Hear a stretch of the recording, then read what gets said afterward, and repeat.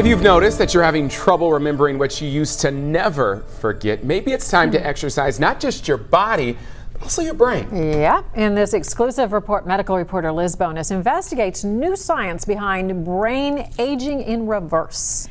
Hey there, everybody. The COVID-19 pandemic has been especially hard on the brain. From the isolation to the virus itself, brain fitness experts say if we want to age in reverse when it comes to memory and thinking, we might need to change the way we work out. Megan Gelfgott changed her workout recently after the birth of her baby Hartley. She noticed it began to help with what she calls baby brain. That's probably an understatement. Yeah, postpartum brain is a real thing.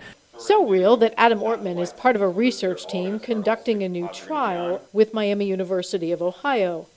Their goal is to find out how exercise impacts memory and thinking skills long term, not just after a baby, but for life. So the research shows that when your heart rate is elevated and you challenge the brain, you can improve your focus, attention, reaction time, and processing speed.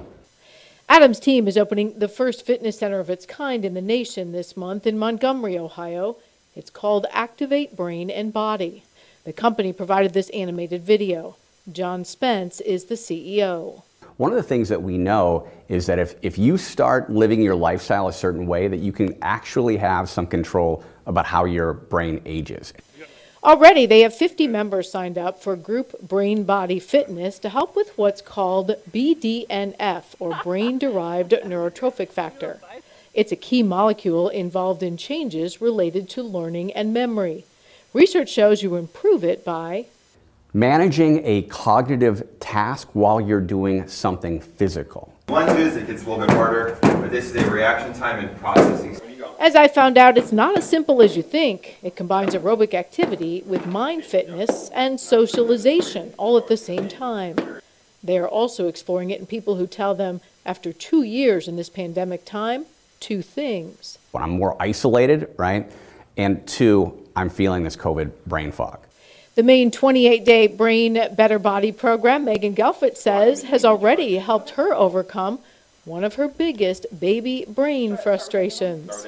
Someone tells you something and it immediately leaves your mind.